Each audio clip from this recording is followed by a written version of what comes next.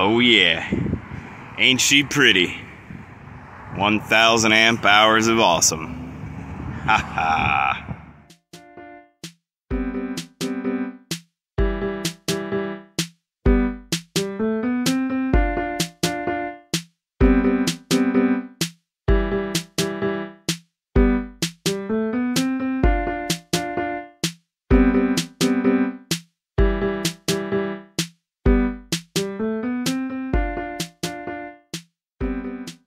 Hi, my name is Steve and welcome to the Way Off Grid.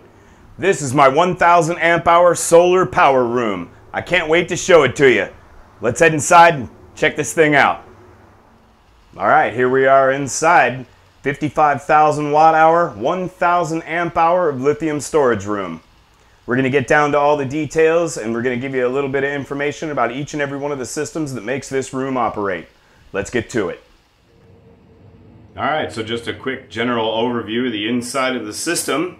We have two 500 amp hour battery banks, number one, and number two, we have two 100 amp AIMS 48 volt charge controllers, MPPT, one on this side and one on the other side behind the monitor. We have two sets of 180 amps and 180 amps worth of solar breakers and our midnight solar combiner boxes bringing all the solar down from the roof.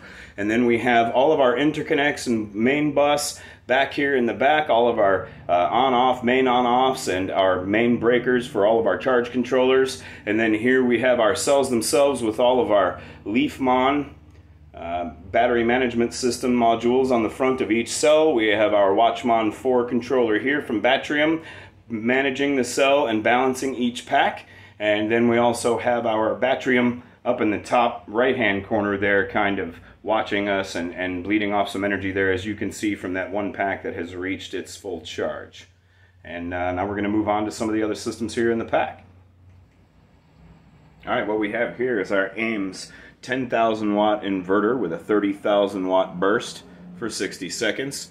It is also our shore power charger. It has a 100 amp, I believe, 50, 60 or 100 amp charger inside of it. When you plug into a shore power switch, the entire room will basically start charging the batteries in the other direction without the solar. So you could be running that from a generator, you could be running that from AC power, and you could basically use the system like a giant UPS battery. Same thing like is under your computer running the show there when the lights go out and kind of keeps everything on till you can shut down. This is just a longer, more powerful version of that. It can operate completely off-grid. And again, we can do some really heavy loads with this thing. 10,000 watts, I've got to say I've never actually reached even close to 3/4 of the capacity that this thing can do. You've got your little display here that shows you what your battery state is currently. Output voltage 229 volts. Output frequency is a nice stable 60 hertz. 56.8 volts currently on our battery. And as far as our output load, we're pretty much at zero. And it's running all the lights in this room. It's running a computer right behind me. It's also running the lights in the front room, the front office room, on the other side of the door, on the other side of the wall here. And pretty much everything else that is on this wall is all running on the system right now, but our load is 0%. And that gives you kind of an idea of what this thing can do and how much load it is truly capable of. And this is basically the brains of the outfit. This AIMS Power 10,000 does our 110 and our 220, I believe it's 120, 240 split phase, and we can run pretty much any load we want. We've actually got a 50 amp RV plug on the outside of this unit, so you could plug in a welder to this thing, you could plug in a full RV, and it would easily power every system inside of such a thing. If you had multiple air conditioners in an RV, this will run it. And under full sun, it's still going to be able to achieve some charge while it's running it. You're not going to be able to run a load like that all the time on this little solar, but that is why the system is expandable. So you just add until you get up to whatever your offset is, and voila, Bob's your uncle. Okay, so here we have our individual cell packs for this system. You'll notice that we have our Batrium Lithium here. We have our positive bus bar running down this side, we have our negative bus bar running down this side, and we have our common bar running down the middle. We have our interconnecting bars that are running here. These are 1-aught bars, pure copper, and it's basically just made with wire that has a crimped connector at each end, and these each can carry 150 amps of current. So the capacity between each cell with 2 bus bars running in between them, interconnect bars, excuse me, running in between them, is going to be 300 amps, much more than the inverter or the rest of the system will ever be able to pull from this cell. As with most things electrical, to build it properly, you need to overbuild it. You want to make sure that there's no heat or temperature. These are ice cold, even when there is a significant load on the system, and it's all about safety. Everything is about making sure you're overbuilt, that it's extra safe. You'll notice that our positive lead for our Batrium up here has a fuse in line on the positive. That should go for pretty much everything you've got in a system like this. You always want to make sure and have all your fuses, all your disconnects, all your safety switches out where they can be gotten to easily, to where you can immediately shut off the power, make this thing as less dangerous as you possibly can at a moment's notice. When you're working with large format lithium batteries, and anything electrical for that matter, safety is number one. And that's pretty much all there is to it. These cell plates, top and bottom, are wood. Obviously this system has a fire control system built into the room, and we don't intend for them to ever get hot enough to where they're going to catch fire or anything like that. Again, we're way overbuilt here, so we figured that wood was pretty appropriate, considering all we're really using it to do is create pressure top and bottom. Threaded, I believe it is 1/2-inch ready rod, not 1/2-inch, 3/8 ready rod running down through the middle of all of the holes on the cells, and those are being used for what's called fixture or compression, and you have to be, I believe it's 1.33 inches center hole to center hole here in order for this to achieve the right amount of fixture or compression. So what we did was we just made ourselves a top and bottom plate. We stained the top plate on a recent refit of this system, but it just wasn't safe to go ahead and do that while the bottom plate was still attached to the cell, and we didn't want to fully break them down. It's kind of difficult to get them completely broken down. I'm sorry about that on the camera. Kind of difficult to get them completely broken down, so we just took off the top plate and did some general maintenance, switched out a few packs, things like that. These are about probably 6 months in use at this point, so we just want to go through, check them, make sure everybody's staying nice and in balance even when the bars are off, so to speak. Just making sure, again, that you're doing it safely and that you're making sure that all of these packs are operating like they're supposed to. Alright, so we're going to talk a little bit about main switch disconnects and primary bus bars for large-scale batteries like this one in, say, a power room or an off-grid setup. We have our main DC positive bar here and our main DC negative bar there, combining our 2 cells worth of energy together and then feeding those at 300 amp to our inverter. We have our primary disconnect for bank 1 on top, for battery bank 2 on the bottom, and then we have individual charge control breakers, as well as we have individual breakers for every bank of solar panels that we have outside. And these allow us to do a full disconnect on any part of the system in a very isolated way, so that we can take down half of the system if we want to for maintenance, while leaving the other half of the system up and running. Obviously, for maximum safety, whenever we're doing anything full disassembly, we're taking down the entire system, we're shutting off all the disconnects, we're throwing all the breakers, and we're just making sure we're doing this in as safe a way as possible. We have our 2 Batrium shunts down there. We have our Batrium for bank 1 up here. We have our Batrium for bank 2 down below. And then these are all of our main bank interconnects here, going to our bank 1 disconnect and our bank 2 disconnect, and the smaller wire that you see there is all going to charge controllers, from solar panel to charge controller, and then from charge controller out to the front of the cell itself right here. And then you have another set on the other side of those same wires going to the cell on the bottom. Each one of these is a 500 amp hour pack, cell pack, and combined they make a 1000 amp hour system, all computer controlled by Batrium, doing all the cell management and leveling and balancing of the system itself. You have 100 amps per side of solar capacity. We are nowhere near that right now.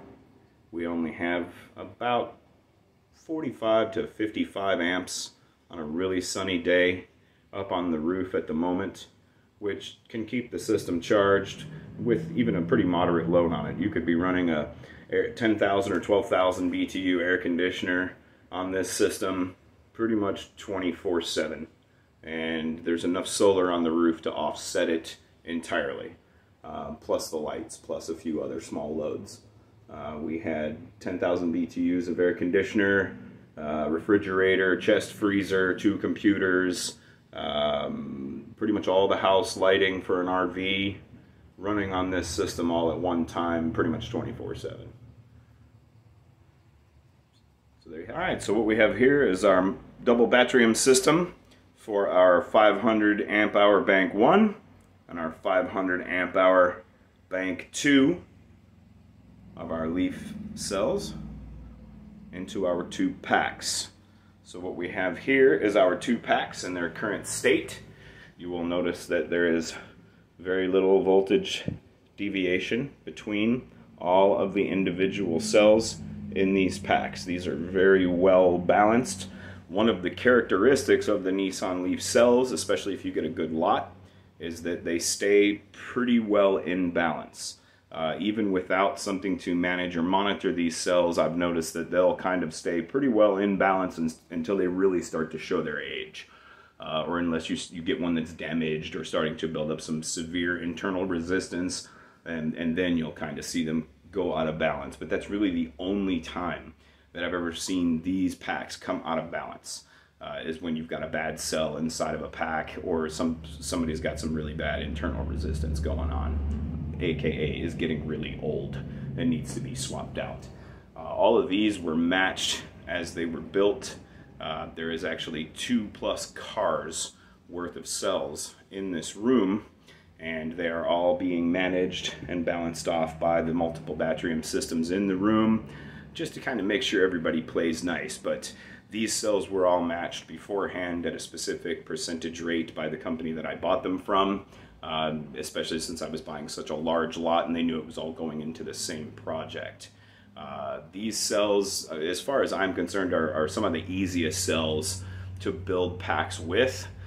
They have some pretty heavy hitter technology that's literally off the shelf from Batrium that you can buy to manage these packs and to keep them safely in balance. So it's one of the easiest and safest ways, in my opinion, to build a large format cell safely as a DIY person. Now, sure, you can buy an active balance board, you can buy other BMSs and things like that from AliExpress and whatnot. As far as the difference in cost, by the time you get done paying for the shipping and the multiple boards and all the interconnects you're going to need and all the extra hardware, all of that stuff is included with the Batrium system, and it's like $700 or $800 with the shunt.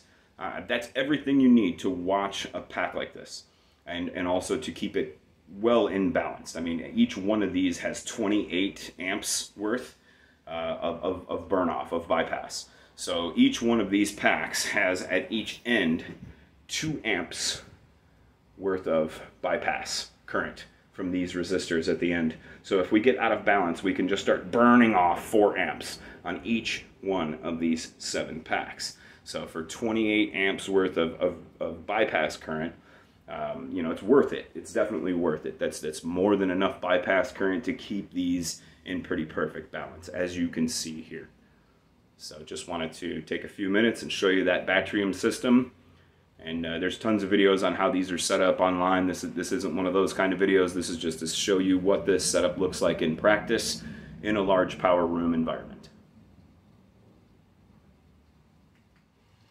This is just a quick note on our little upboard 15-watt setup. This is an up squared Probably top spec. I believe this was the 8 gigs of RAM, 128 eMMC5. This has Wi-Fi 5, Bluetooth 4 or 5. Pretty much everything you need to get connected here. More than enough ins and outs. You could do a display port with this. You could do HDMI. I believe it has a USB-C out on it as well. And then you have just a standard monitor mount in here, running to an outlet that's running off of the system. And the system itself is kind of its own surge protector, but you really do need a surge protector in line on a computer, even with a system like this, just for extra inrush current when you're turning the system on, you know, spikes from any potential up voltage from this thing getting struck downstream with lightning or any other kind of event, electrical event that you can possibly think of, static discharge, things like that. It's always good to have a surge protector in there. Even a static discharge can create 1,000,000 volts on contact. And I've seen it smoke electronics before my very eyes on a nice dry day where there was a lot of static in the air. I was actually in a convention center in Miami selling small micro video cameras, and a man came up and just pointed to a camera on the shelf, and it literally smoked it right there. It was a very dry day inside that convention center that day. So just always remember, keep your safety equipment in place for all of your electronics and keep them nice and healthy for a long time to come. Alright, so this is our main electrical breaker panel here. This is a 200 amp main panel, and we have that going all the way over there, as you can see, to the bottom of our AIMS inverter, and that is what is lighting up our panel here. And then this panel goes both outside of the room and then also carries power to the rest of the room. So we can use this panel to isolate all of our AC side circuits for the room, again for safety. When we're working on the systems, when we need to rewire something, when we need to check something, we want to make sure that all of those systems are shut off and that none of them are energized. And this is where we would do that. We've got obviously some extra fittings and things up here that didn't end up getting used. And these breakers typically do need to be labeled, which is something that we are still going to be doing here. We got a few more things we need to add to this panel, and then we're going to be doing a full label down here so that you know what each one of these breakers equates to, so you know what you're powering up and what you're shutting off. Obviously, in a room like this down here in sunny Florida, you need some kind of ventilation. So what we did here is we cut some vents to the outside of our Connex box with a downturn spout on the front so that no rain or water can get inside to the system, and critter protection, screens and whatnot. And then we drew in on the bottom, and we will be venting out on the top. So that will keep the balance of air inside this room somewhere in the neighborhood of the outdoor temperature, maybe a couple of degrees hotter. And since most of the equipment inside the system came out of a car, you can imagine most of the equipment that we're using here as far as battery cells is concerned can tolerate 130, 140 degrees, no problem. Obviously that's not optimal for them to operate in, but if we can keep this thing at 90 degrees, 95 degrees throughout most of the summer months down here in Florida, we're pretty happy with that. Throw in a 4,000, 5,000 BTU tiny air conditioner into the room, and you could keep it 70 degrees in here all day, every day, but you're sacrificing some of your power budget. So the more things you wish to run outside of this room, you'll be eating up some of that budget for your available amp hours, watt hours. So we decided to use 12 volt solar panel single to a small intermediary circuit to run 2 small 12 volt fans at about 70% speed to give us about 250 CFM of just pass-through air coming in and out of this room. We're going to take the heat out on top and we'll vent that out, and then we will take the cool air in from the bottom and we will bring that in and see how much we can do with just our passive cooling. This system has actually used a different version of the same passive cooling once before throughout a summer, and it did quite well. I don't think the temperature in here ever got over about 97 degrees, which was, I think, the high for that particular year. We had no 100-degree days that year, so it does pretty well. pretty well for what we're doing. This isn't a room for human habitation. This is a room for equipment to hang out in, and we just need to meet the tolerances of the equipment, which at 110, 100, even 120, we're well within those tolerances. All right, so as we start stepping outside of our power room here, you can see that we've got a nice potential front office here where the floor has already been done, the walls have already been painted up. This is obviously not insulated as the back portion is. You've got your ABC extinguisher there for putting out any electrical mishaps that may come down the road. Again, safety, safety. So I just wanted to give you a quick pan around that so you can kind of take a look at that, and then we're going to kind of drop back here. Sorry about the noise. As you can see, we're on a rather busy road here. But we're going to just kind of take a look at the system overall. These are our solar awnings that we've got here. Bring the brightness down just a little bit so you can see what's going on. These solar awnings are heavy duty. They're all steel. The 3 bracing poles, pretty much just by the top weight of the awning, keep them held into position. They can also be bolted into position so that they cannot be removed. And at the tips or the corners of each one of the arms is a mounting point so that you can mount a 6x6 post in the ground and affix the arms to it. And the position of those can be changed so that you can raise or lower each arm to the desired angle depending on where you're placing the unit. There are solar panels all along the top of the unit. There are 6 in each wing and 6 up top. So you have a total of 18 sun power panels on this unit, giving off somewhere in the neighborhood of 6 kilowatts on a good day with everybody cranking just right. You've got your security doors on the front so that you can secure the room, lock this baby up nice and tight, and protect all of the equipment inside from theft, vandalism, all of that. The window is also a security window and is lockable. And then all of your solar is on quick disconnect.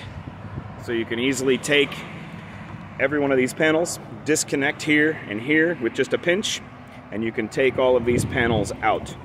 They can be secured into the frame, or they can just be left freestanding. The entire room is portable, so you can break this entire thing down, throw it on the back of a roll-off truck, and be on your way. We left a little bit of framing in here for a door, framing in here for a couple nice windows if you wanted to put it in there, maybe a vent up top. It all depends on your application. If you're not going to use the front office, obviously none of that is needed. There's also room for a small floor vent right here on the bottom, and that small floor vent could be connected up to even more basically active slash passive ventilation of the room versus, say, something like air conditioning. You could throw in some big fans just to make this thing breathe a little bit better while it's closed up, and you could actually plumb that out through the front door pretty safely. Just a quick view of the back of the unit. You can see the conduit from up top where all of our solar is coming in. There's actually an upturn in the conduit up top so that no water can get inside of there. We're sealed until that upturn, and then we're actually filled with a little bit of insulator inside the tips of that pipe. And then we have our larger power connectors out here on the outside of the building. We've got a set of double GCFI right down here, and then we've got our 50 amp connector, our 30 amp connector here, and then another outdoor box where we can break out for anything else we might need or permanently wire in whatever we might need. Hey, shout out to nerds everywhere. Hope you like my setup. I wanted you to see real quick when we get this channel started where these videos are actually getting made and produced. This is my RV tiny home. We will also be doing a video on the RV tiny home battery setup. It's going to be a fully off-grid, solar-powered tiny home motorhome. And this is the office where we make all of our videos and produce all of our content. I also wanted to give a big shout out to my boy Sammy. He's the one who did all the carpentry, all the trim, all the finish, all the floors that you see in the power room in the video. Also to my friends at Subterrane Incorporated. They were the ones that helped me actually finish out this build and provided some financial support so that we could go ahead and bring this thing to finality. So the fritzing diagram for this system will be available if anybody wants to see that.